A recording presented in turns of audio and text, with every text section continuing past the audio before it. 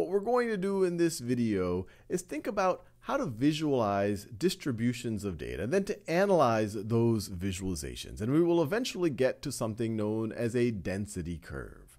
But let's start with a simple example, just to review some concepts.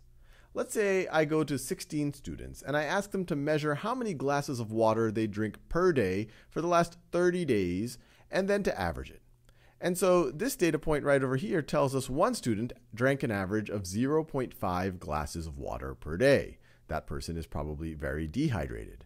This person drank 8.1 glasses of water per day on average for the last 30 days. They are better hydrated.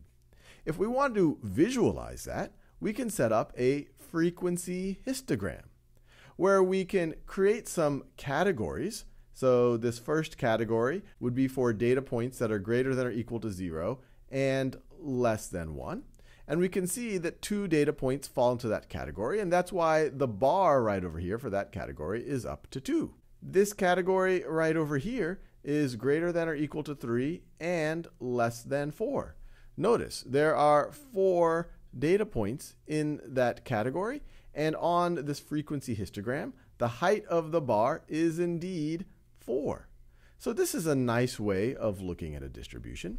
But you might be more concerned with what percentage of my data falls into each of these categories. And that becomes especially interesting if we have many data points. And if we had, 1,600,432,507 data points, well, just knowing the absolute number that fit into each category isn't so useful. The percent that fits into each category is a lot more useful. And so for that, we could set up a relative frequency histogram. So notice, this is representing the same data. But in that first category, instead of the bar height being 2, the bar height is now 12.5%. Why is that? Because 2 of the 16 data points fall into this category. 2/16 is 1/8, which is 12.5%. In this one right over here, notice, instead of the height being 4 for 4 data points, it's now 25%. But these are saying the same thing. 4 out of the 16 data points fall into this category. 4/16 is 1/4, which is 25%. So both of these types of histograms are really useful, and you will see them used all of the time. But there are also cases where you have many more data points, and you want more granular categories. So what you could do is, well, let's just make our categories a little more granular. So for example, instead of them being 1 glass of water wide, maybe you make them half a glass of water wide. So this first category could be greater than or equal to 0 and less than 0.5. And that will give you a clearer picture. And I'm now assuming in a world where we have more than 16 data points. Maybe we have 16 million data points. This would be percentages on the left-hand side. But maybe that isn't good enough for you. Maybe you want to get even more granular. So you make everything, each category, 1/4 of a glass. But maybe that doesn't satisfy. You want to get more and more granular.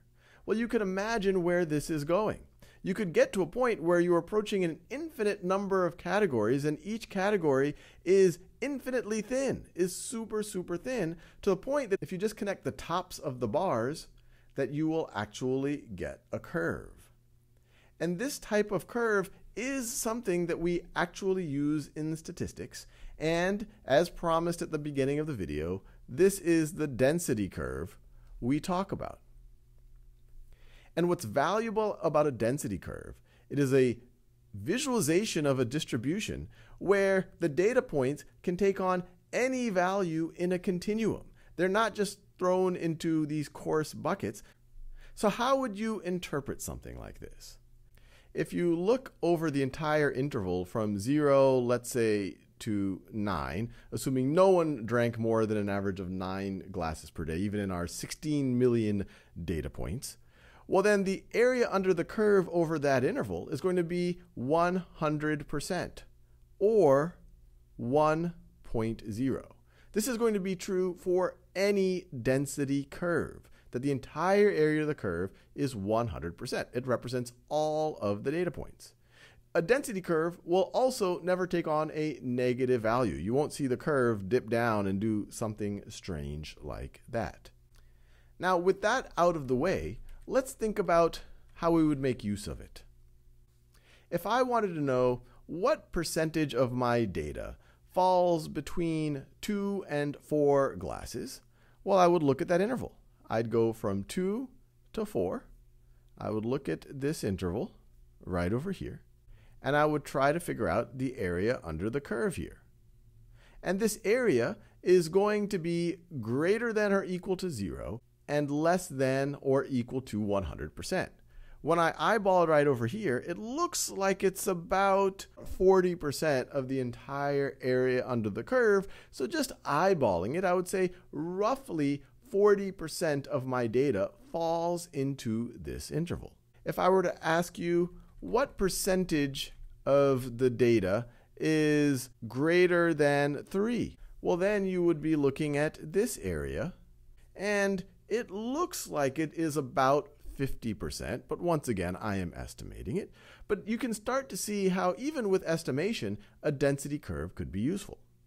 In the real world, statisticians will often have tables that might represent the information for the density curve. They might have computer programs or some type of automated tool. And there are also well-known density curves, the famous bell curve that we will study later on, where there's a lot of precise data and a lot of tools to exactly figure out the areas. The last thing I'd like to cover is a key misconception for density curves. If I were to ask you, approximately what percentage of my data is exactly 3 glasses of water per day? And when I say exactly, I mean exactly the number 3.000 with zeros just going on and on forever, the exact number 3. Well, you might be tempted to just say, okay, this is 3. Let me see the corresponding point on the curve. It looks like it is about 0.2 or a little higher than that. So maybe you would say a little bit more than 20% or approximately 20%. And what I would say to you is this is wrong. Remember, the percentage of the data in an interval is not the height of the curve. It is the area under the curve in that interval. And if we're just talking about one precise value, like exactly the number 3, there is no area under the curve. This vertical line that I just drew over the number of 3 has no width. And this actually makes sense in the real world. Even if you were to look at 16 million people, it is very unlikely that even anyone would drink exactly 3 glasses of water per day. I'm talking about not 1 atom more or 1 atom less than 3 glasses. There might be many people between 2.9 and 3.1, but no one is exactly 3 glasses a day. When someone says I'm drinking 3 glasses of water per day, that would be a rough estimate. They're probably 3.0001 or 2.99999 or 3.15 or whatever else. And so instead, you could say what percentage falls in the interval, maybe that is greater than or equal to 2.9 and less than or equal to 3.1. And so once you have an interval, then you actually can look at the area. So we're going to go from 2.9 to 3.1. So now we have an interval that actually has width. And so it'd be roughly the size of this yellow area that I'm shading in right over here. And we can approximate it with a rectangle, even though the top of this curve isn't flat. But we could say, look, it's approximately like a rectangle that is 0.2 high. And what's the width? The width here, if we're going from 2.9 to 3.1, the width is going to be 0.2 wide. And so we could approximate this area by approximating this rectangle, the area of the rectangle, 0.2 times 0.2, that would give us an area of 0.04. Or we could say approximately 4% of the data falls in this interval.